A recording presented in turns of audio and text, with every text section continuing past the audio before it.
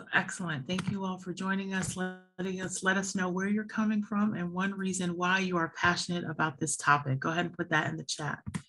Thank you all. Welcome.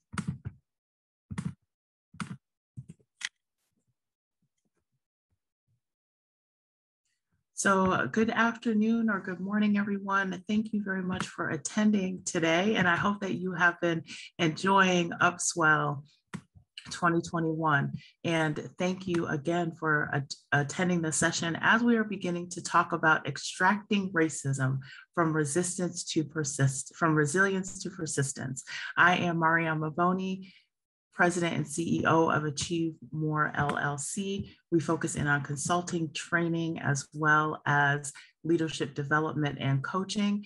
And, when I think about the concepts of kind of what we're going to be talking about today, we're going to be talking about how we honor identity and intersectionality. We're going to be focusing in on how we uncover elements of exclusion and inclusion. We're also going to be highlighting the elements of resilience that we have continued to utilize to persist, and also thinking about those avenues of persistence and the various pathways of support as we talk about how we extract racism. And so as we asked you as you are joining here today, go ahead and put your name, let us know where you're coming from, and one of the reasons that you are passionate about this topic. Excellent. Yes, thank you all so much. I see that those are coming through in the chat as well. And one of the key things also is as we walk away from today, we really want to begin to then think about, overarching, what are the avenues that we need to follow to really extract racism, make sure that we are healing and continuing to persist. And so I'm going to now open with why I vent. Today I vent. I volunteer these thoughts to have that space in a special place. I vent because I'm confused. I vent because I feel used. I vent because I'm tired. I vent because I'm often mired in other people's bullshit. I vent because I'm ignored. I vent because I'm bored in my own loneliness. I vent because other people's problems somehow become mine to solve, about which I could give a damn. I vent because people think I'm a ham and don't recognize that I too am human and have feelings. I vent because I got verbally attacked today, yesterday, this week, last month, and subliminally slapped by a coworker, a boss, a loved one, the media, or a stranger. I vent because others keep confusing the facts about who I really am. So they do things and say things behind my back that always have me on attack. I'm tired, and one day, due to an untimely outburst, I might get fired, and then I'll vent because I'm broke and I ain't had no good stroke or intimacy the way I truly need it. Sometimes it feels like I'm fighting an uphill battle in the world, moving from space to space, item to item, to-do list to to-do list, being directed like cattle. No one saying thank you, no one really recognizing or affirming my uniqueness. So now you see the bleakness of the situation. I vent because I'm hurt. I vent because I'm afraid. I vent because I feel like I'm drowning while other people keep clowning around and around and around each day, not taking this life or situation seriously. I vent because everything seems to be a joke, but I'm not fooling with these folks. So I vent. Are y'all listening? Can anyone take a moment to hear me and ask me about how I feel, my emotions? Can anyone put their life on pause for 5 minutes to check in on my internal or external tears that ultimately display my underlying fears? Will anyone come near to hear my needs? Just ask me what I need, how I need it, where I need it, when I need it, and I'll share why. So I gotta have that space and a special place to volunteer my emotions and needs through talking, vent. Or I just might lose my mind and be blind to the frustration boiling inside. Perhaps you are that place in which I can confide, or should I just keep walking, searching for another? That's why I need that special place and that special space to sort it all out, and okay, protected place to shout out loud my first thoughts and feelings. Then I can align my mind with my true intentions and not dwell on the anger that started to swell, and get myself together so I can continue to be strong in this life with a coworker, a boss, a loved one, the media, or a stranger, and supremely happy with him forever in the next. That's why I vent. So I open with that because, as we talk a little bit about racism, I wrote that poem that's at the front of my book and journal as I was commiserating weekly with several female colleagues of mine during the pandemic. And just as we had heard about the murder of George Floyd and so many others. And so part of it is, I am a social worker. I'm licensed in 2 states, both Maryland and Virginia, and I live just outside of DC. And I think that it's important that as we are talking about these issues related to racism and how we extract racism, we also need to make sure that we provide the space for each other to talk about our emotions, to talk about the needs that we have. And so often we, and I have found that as we're working through this, we don't really create that space. So thank you all very much. Thanks for the snaps in the chat as well.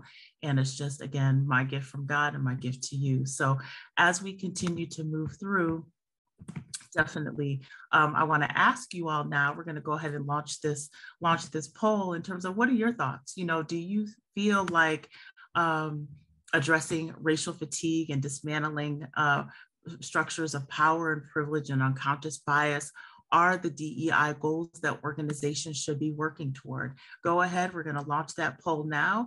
Let us know what you think. Would love to see your thoughts on that.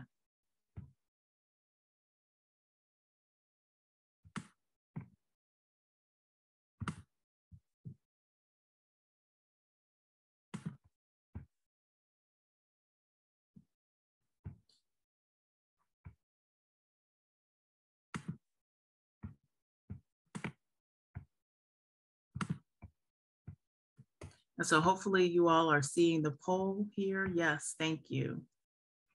Excellent. Go ahead and vote right now. That would be great. Excellent, excellent.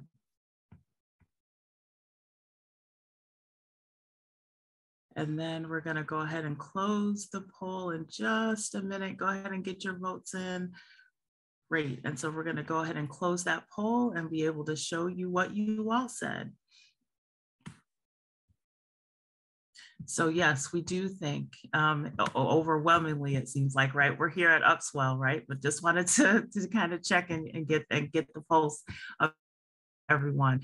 And so you'll see here, as we show you this poll, that this is some of the work that we know organizations need to be doing and really talking about the deeper issues, right? The underlying issues, the root issues related to DEI, and wanted to make sure that we could reflect in on that. So hopefully you all can see those results and we will continue to move on. And so as we think about the realities of racism, and I'm gonna be asking you all to also go ahead and chime in the chat.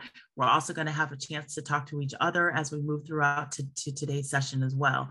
And so when we think about the realities of racism, right, let's just highlight what some of those are, right? We know as it relates to bias and discrimination and harassment, we know how prevalent that is.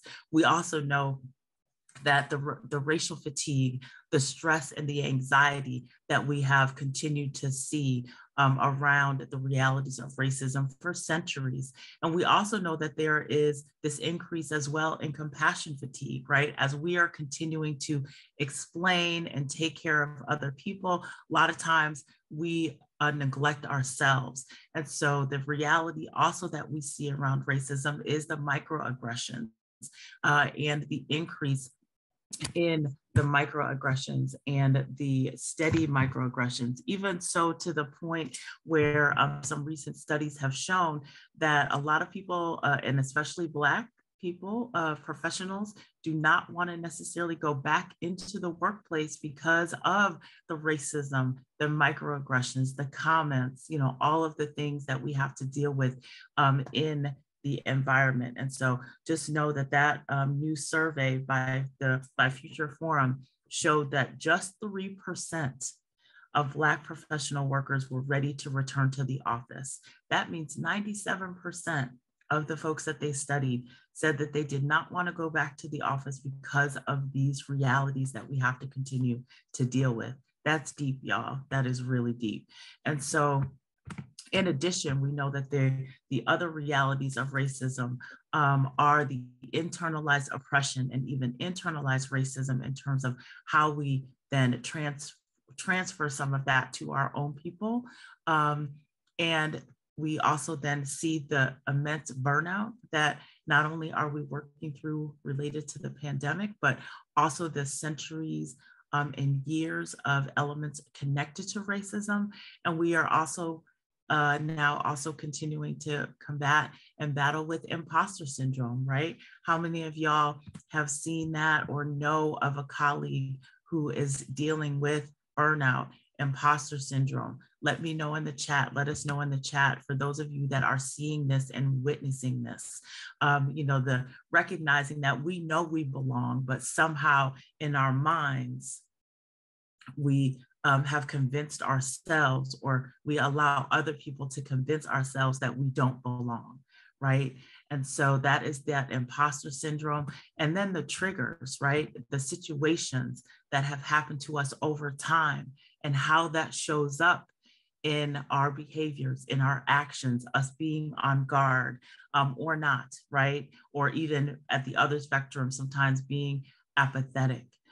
Because we're just tired of being tired. And so these are, again, the realities that we continue to see. We know the financial inequity. We also know that the pay inequity that is out there as well. And certainly the digital divide. And there are so many others. So what are some of the other realities of racism that you all see? You know, definitely feel free to come off of mute or put those in the chat. And then I also hear, I'm also seeing in the chat, the cultures that explicitly perpetuate it, absolutely. Any other realities that you want to put out there? Yes, racial battle fatigue, absolutely, absolutely. Absolutely. And so that's where, our good sister Angela Davis, who we know who has also been involved in Upswell. I don't know if many of you had a chance to attend the session not too long ago. She says in a racist society, it's not enough to be non-racist. We must be anti-racist. And so the question is, what are we doing to root out racism? And we will come back and talk a little bit about that as well. And so as we move forward, wanted to make sure that we talk about these pathways of resilience, the ways in which that we have really continued to think about how then we remain resilient and what are the things that we have seen and the strategies that we have used. And so I like this change agent, this change leader, Jamal Turner, a colleague of mine. He talks about the fact that to build an inclusive environment that allows individuals to reach their full potential is one of the things that we need to really strive towards, and making sure that we as underrepresented folk sometimes need to continue to get involved, and even at the highest levels of organizational governance to really begin to impact systems. We also know that we need majority folks to get involved as well. And so it's really through this resistance that we need to continue to be on the pathway of resilience. It's also how we continue to protect ourselves, how we continue to protect others, also recognizing that, yes, it takes an immense amount of patience to really extract and root out racism, and as well as the perseverance that's absolutely necessary. And, overall, thinking a little bit more about that resistance, another change leader, Eloisa, she talked about, again, making sure that we are thinking about these strategic plans and the way in which we use strategy to provide ammunition for accountability, right? And really, how are we identifying the various metrics of success when we think about how we really want to extract racism? And this is where I think, again, about the resistance that's needed, the reflection, as well as the partnerships that are absolutely critical to be on this path. And when we think about just the concept of an extraction, y'all let me know in the chat what comes to mind when you think about extraction. I think about, for example, extracting my tooth, right? There's an infection, there's something going on where the dentist has to literally go in and take that tooth out. I know I've had 4 wisdom teeth removed, and sometimes that can be painful, right? But it has to come out because ultimately they fear that the infection will continue to spread. I also think about some of our action films where, you see people are under fire and then the plane or the helicopter swoops in and has to come and extract the team out, right? And really get them out of the situation. And so these are some of the things that I think about in terms of when we talk about extracting racism, and knowing that we also can do that through our persistence and our resilience as well. Somebody said, damn, that dentist image is real, right? And you feel it, absolutely. And so we definitely know that now is the time for us to begin to think about how we go to a greater level and go to that next level to really truly extract racism. And so part of it, though, is also about, these avenues of persistence and recognizing how we have continued to persist through, and to what ways and in what ways are we continuing to make sure that we are providing pathways of support. For those of you that are connected to a faith or a faith community, or not, right? The power of prayer, I know for some people really does help. We also have our collective power, right? Where we can utilize the support of each other. We also have to recognize that we got to stay on point and on target, which means that we got to constantly pivot and change with the issues that we are contending with in our communities and in our various spaces and places. And we also know that we have to continue to advocate. And so that's where another change leader that I so admire, Pamela Silas, she says, overall, when she does a lot of work in the Native community in the Chicago area, and she says, overall, Native women need to learn to become a powerful advocate for themselves. So that is also thinking about, again, how are we advocating for ourselves and doing that collectively with others? And just, again, making sure we are pivoting and staying on our game. And that's where I also think about the concept around how we serve as agitators. That as well, in terms of when we think about extracting racism, is important, that we need to be able to agitate the environment a little bit as well, and call out the things that we know are not correct or that should not be happening. And how then are we also celebrating the challenges that we have overcome, as well as thinking about how we seek allyship or accept allyship rather from other groups and other people that want to be allies, true allies, right? Not just in name, but also in deed. And then also making sure that we have strategy that allows us to continue to really work through the systemic and sometimes even systematic racism that we know is occurring. And so I like this quote about allyship. as well by Emma Cusden. You know, she talks about standing behind us when we need support, standing behind us when we need backup, and standing in front when we need protection. And want to encourage us to continue to challenge others that say they want to be allies, for them to actually show up as allies is important. And so as we move forward, let's then, you know, have some conversation in terms of how are you rooting out racism? What are some of the things that you are engaged in? And so I'm going to ask you, was going to go ahead and have us go into some small breakout rooms, probably for about 5 to 7 minutes or so, and then want to ask you all to come out of your breakout rooms. Make sure that you have somebody who's willing to, you know, be a recorder, just to kind of highlight some of the themes, and then certainly want to ask you as well, you know, in ways that how are you rooting out racism?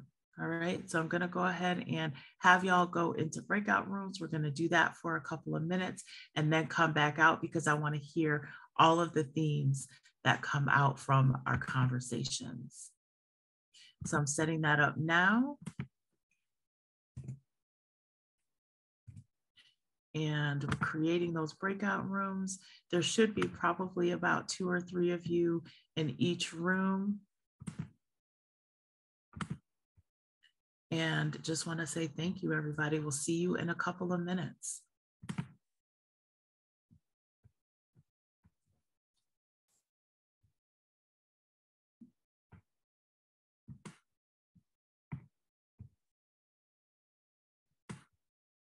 A minute.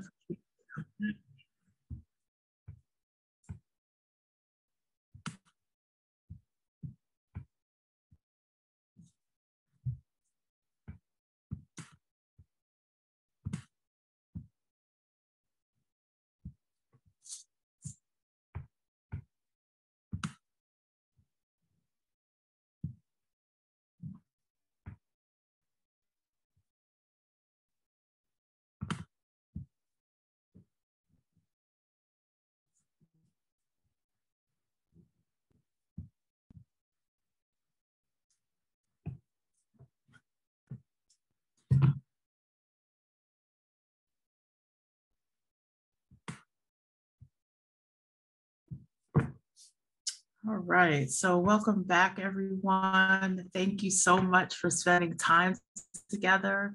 It was really important to make sure that we had some time to, you know, exchange thoughts and ideas. So let us know. I want to hear from you in terms of how are you rooting out racism? What are some of the themes you talked about? So go ahead and come off of mute, and let's share for, you know, a few minutes, and then we're going to wind down the session.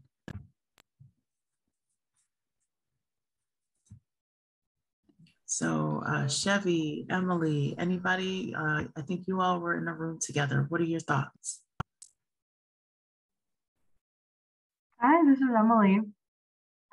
We were talking, and actually Chevy specifically brought up the concept of kind of white dominant culture in professional culture, and how we kind of need to acknowledge that first of all and dismantle it.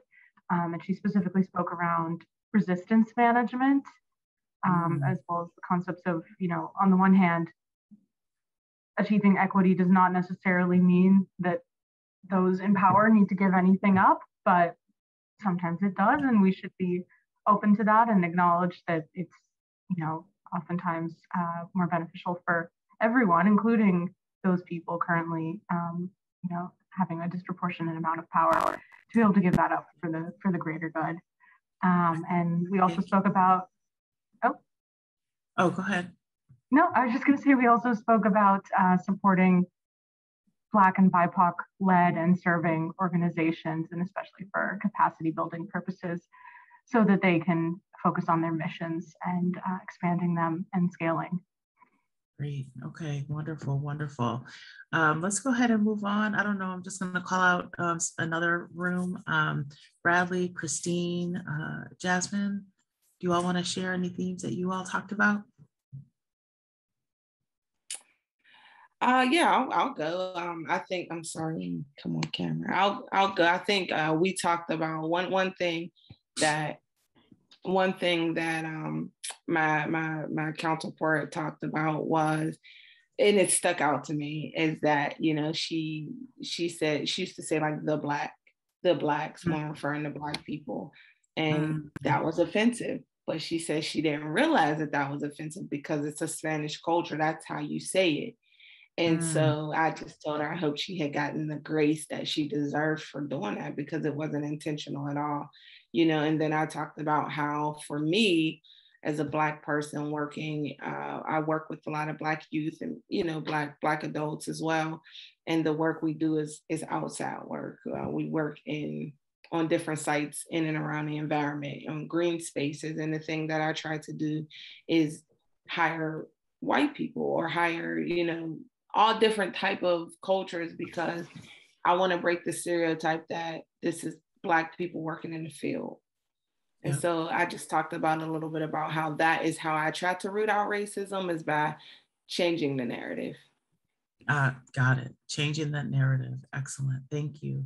Anyone else that wants to share or is willing to share some of the themes that you talked about?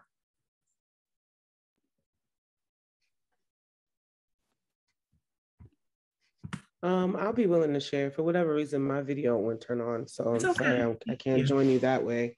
But I was in a small group with Ellen, I believe, and we just talked about our organizations. And I was telling her how I run this program called the Black Environmental Collective, which is a network of 100 Black regional leaders who are rooted in eliminating environmental threats and hazards specifically for Black communities, which I think is rooting out racism in its own. But the organization in which I'm anchored at the Urban Kind Institute, is a Black Think and Do tank. And we are trying to do everything, or most things, that are the antithesis of white supremacist structures as they show up in the professional space. So perfectionism, one way to do things, those kinds of things, auditing people's time, those kinds of things we really don't try to stick to. And we try to provide space and grace, knowing that we're trying to either dismantle or build something new, or create a new pathway to something that we otherwise don't know. So I think the whole entire organization is rooted in rooting out racism. And I think that's the point of our existence. And it's kind of nice to be there, because there's so many ways in which I see Black people don't fit, and we're not made to fit in the current systems. And it's nice to be in a space where you feel like you belong. Excellent, excellent. Yeah, that belonging and that connection. And then, like you said, really thinking through how you break it down and can try to dismantle some of these systems, you know, and strategize about that is key. Thank you so much. Anyone else?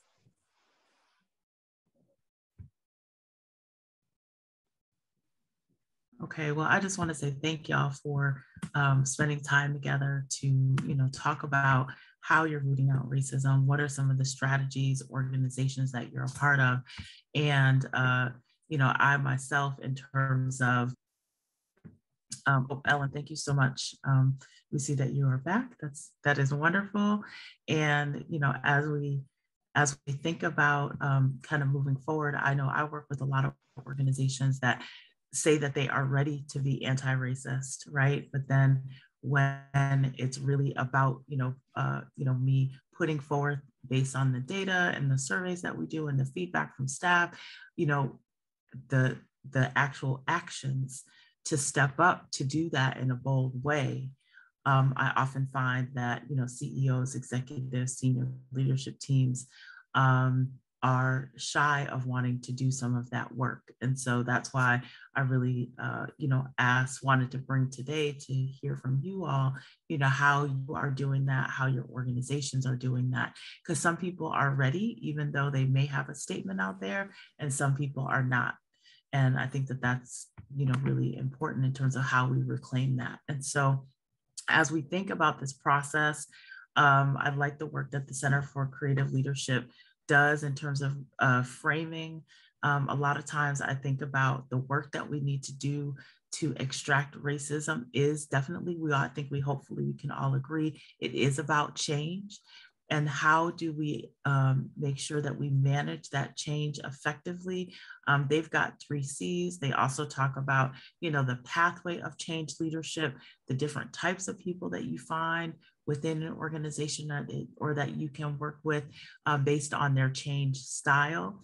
And I think that that is also something for us to consider as well, in terms of making sure that we are communicating and people understand the why.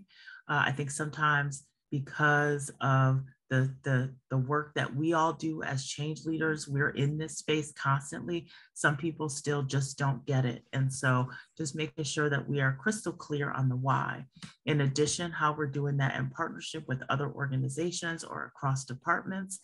And then also how we continuing to model the persistence, the resilience, and stay as positive as we can, yet also keep it real and be able to, be our authentic selves in this space is sometimes I know a challenge, yet I also want to encourage all of us to really rise to that challenge. And so that's where I like this quote by Dolores Huerta. We know that she's an activist and an American labor leader. And she says, we have to convince other people that they have power. It is what they can do by participating to make change, not only in their community, but many times change in their own lives. And so I think sometimes we forget that we have power and that we need to really own that power, as well as partner with others to remind them that they have that power as well. And so it's through our power then that we continue to think about, our questions, any final thoughts or takeaways, from today's session. Definitely want to hear that now before we get ready to close out. Any other questions or final thoughts or takeaways? And if you have resources, please go ahead and post those in the chat. Would love to continue to stay connected. But any questions or final thoughts or takeaways? Okay, thank you all. And so as we get ready to close, I just want to also close with another poem that I wrote in my next journal or book. And again, a lot of these things are elements that we talk about around DEI, or we talk about when we think about racism. And this one is called I Am Not an Acronym. From BIPOC to LGBTQIA+ to ALANA to BAP, I am not an acronym. I am not a set of letters to be lumped together with others who may or may not share a common historical context, experience, or oppression. Furthermore, I am not an acronym. I am not to be summarized by a short term that reduces my power and presence, yet emphasizes someone else's privilege and status. Therefore, I am not an acronym. I am amazing in my own right. My people, my heritage, and my culture deserve the 30 extra seconds to say Black, African American, Hispanic, Latino, Asian, Pacific Islander, Native, Indigenous, Native American, Puerto Rican, Cuban, Iroquois, Cherokee, Kenyan, Senegalese, Chinese, Japanese, lesbian, gay, bisexual, queer, transgender, intersex, asexual, or however I choose to identify. However, I am not an acronym. See me, value me, include me, celebrate me, let me be me. I was born Mariama, Mariama Saran, Saran, which happens to translate in some cultures to beautiful gift of God. So I am not an acronym, because no gift of God should ever be reduced to a short term that reduces his, her, their power and presence, yet emphasizes someone else's privilege and status. And take enough time to learn my name, call my name, and ask ME how I wish to IDENTIFY.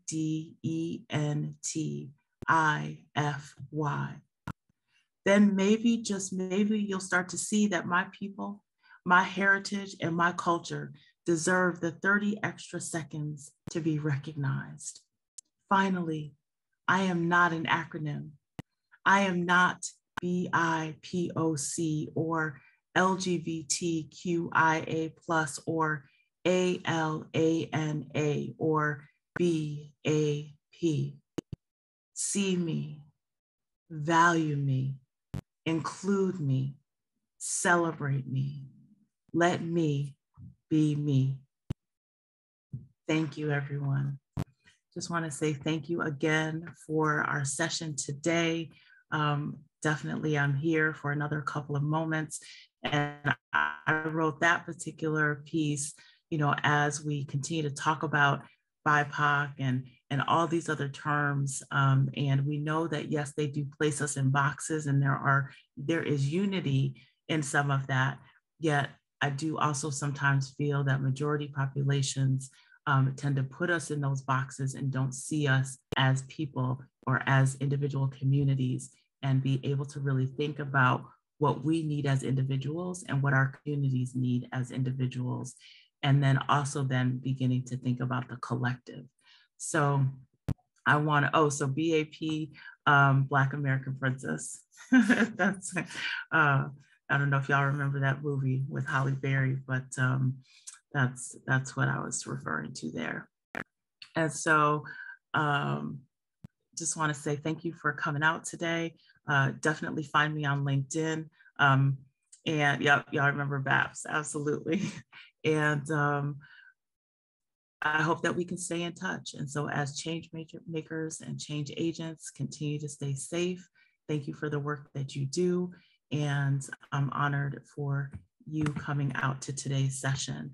And that's where I really think about just making sure that we continue to exercise the compassion that we have towards ourselves and others, so that we can really lift up DEI, equity, access, and the justice that we need and deserve and aspire to for our world.